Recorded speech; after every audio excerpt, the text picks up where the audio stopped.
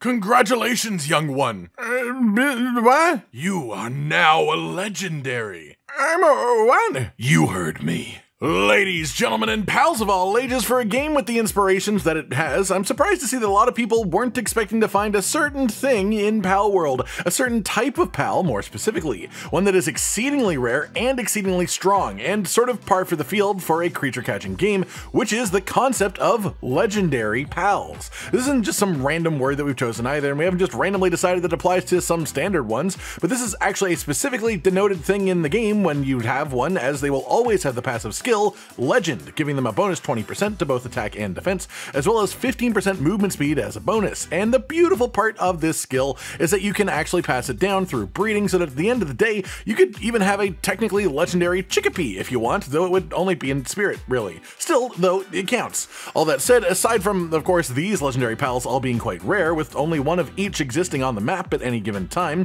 but they are also exceptionally strong. Not only being guaranteed to be level 50, because that's how they spawn, but they also tend to be the best of the best when it comes to moveset and stats in general. So all that said, let's dive into what the 4 legendary pals are, where to find them, and how to capture them. First up, and one of the sort of poster children of the game, we have Jetragon. This beautiful monstrosity is designed with 2 purposes in mind. First, blowing shit up, and let me tell you, he does that exceedingly well. Even having the pal skill Divine Dragon to boost dragon damage by 20%, but second is move speed. He is a flying mount once you craft his pal gear, and he is by far the fastest flying mount in the game, and it's not even slightly close. As a result of that, honestly, if you're going to only ever catch one of these, it should probably be Jetragon, because it just makes the entire future of your gameplay much more convenient. So with that out of the way, as I already mentioned, all of these are level 50, so while they are all technically open world bosses that you could fight as low as level 1 or 2 if you were somehow actually able to get to where they are at that level,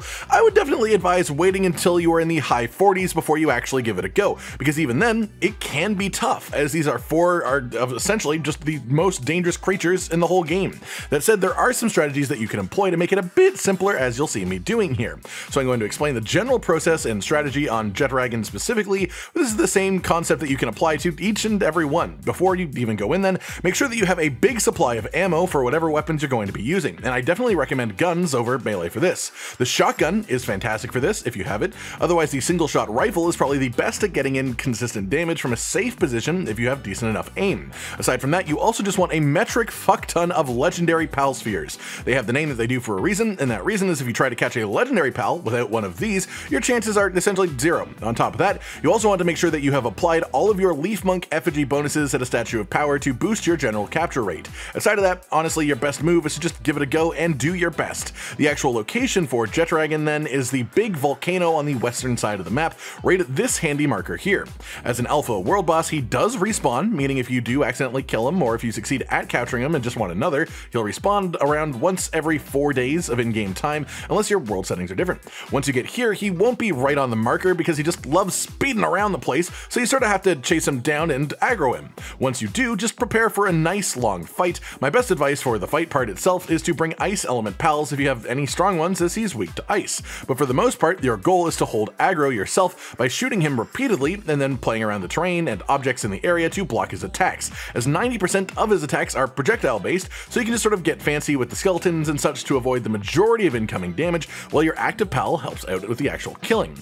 Once he gets below 2,000 health or so, he will be physically capturable, but the chances do of course go up and up until he's around 600 HP or so. Again, legendary pal spheres are pretty much required for capturing this, and while normally you would expect to aim for back throws, as back throws do increase capture rate for most pals, that doesn't seem to be the case with these legendaries. You can see the number is not going up when you aim at the back of them, so don't stress out too much about that, just get them low and start praying to the legendary pal gods that 12 to 14% is enough with the spheres that you have in your pocket. Though I've heard apparently if you fail to capture them too many times in a row on a low health legendary, they can just sort of say, peace, I'm out, and just die instantly. So if that happens, again, they do respawn, so it's not really the end of the world. That said, that's all the info you need for Jetragon. Best of luck on the actual catch then.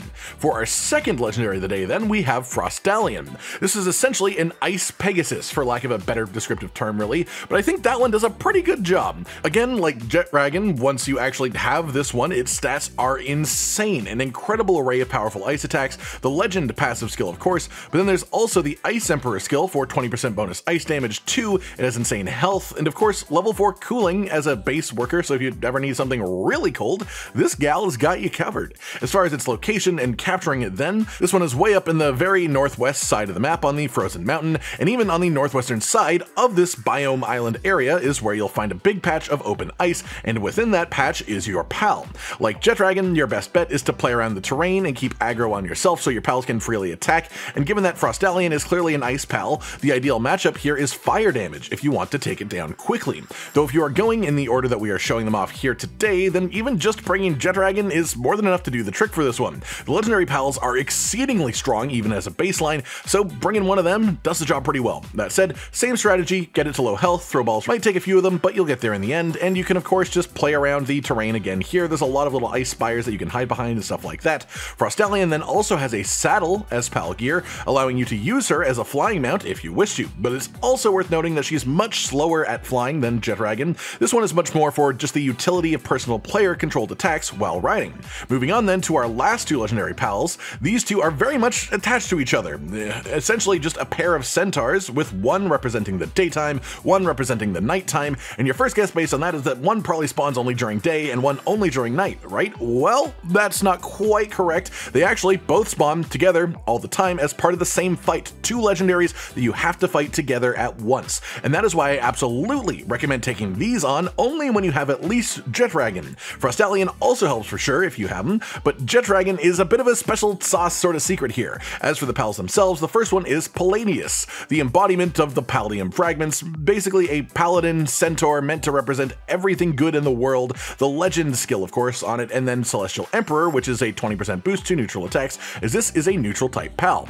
The other one then is Necromus, the dark type, the reverse ideals, embodiment of darkness and such, which is why it is a dark type. The legend skill of course is what this has too, and then Lord of the Underworld for a 20% boost to dark attacks. Both of these are level 2 lumber and mining, so not crazy as base workers, but that is definitely not really their intended purpose given their insane stats and incredible movesets. To catch these then you need to reach the northern tip of the desert located on the top right of the map. Another fun little lore overlap with these guys representing day and night and such is of course the desert is hot during the day and cold at night, so you want to make sure that you bring both armor types with you as this will probably be a pretty long fight and thus might transfer from day to night through the cycle as you go. Once you reach this spot then just have a look around for two massive centaurs grazing around the area as a pair. Then comes the fun part. We are in a desert, so there's barely any terrain that you can actually use to defend yourself and block projectiles, and because there are two of them, there's not really a way to aggro control at all. And so the real solution basically is to have your pal 1v1 one of them, and the other one will be attacking you. This means you need to be on your toes with dodging and movement to avoid the attacks as much as possible, and also trying to pump out as much damage as you can, but realistically the ideal way to do this is to focus the same one that your pal is, as the fight will get insanely easier when you only have to deal with one of these at a time. That said, the trick that I use to get through this a little bit easier is if you ever get to super low health, just get on your flying mount and sort of fly in circles, avoiding attacks as much as you can. This works best with Jetragon, of course, as he's the fastest flying mount, but essentially this is just a way to give you a sort of safe period to regenerate health and shield without resetting the boss by moving too far away. Other than that, it's a relatively standard affair. Necromus is of course a dark type, which means weak to dragon attacks, and Paladius is a neutral type, meaning weak to dark attacks. So those are the two types that you generally want to make it easier, and then of course it's just a matter of getting them to low health and then chucking enough spheres their way until luck comes out on top.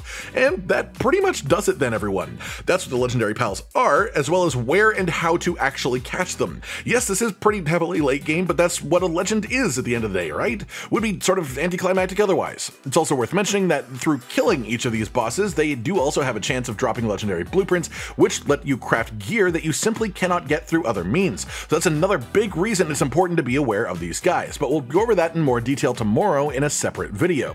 For now though, hopefully you've enjoyed at least seeing these four legendaries for yourself, even if you aren't quite ready to take them on yet in your own game, and I wish you the best of luck when it comes time to do so. Like if you liked the video, subscribe and hit the notification bell for more, and most importantly, ladies and gentlemen, until next time, stay sweet. Josh, Cotton, and Hollow with the videos, dropping the humor like a hammer on your tippy toes, bringing entertainment on a daily arrangement to take our insanity and turn it into entertainment. Yes, I said entertainment twice, to reiterate that it is nice to look into your faces on a mostly daily basis when you let us in your homes to make the whole world a stage. Goodbye.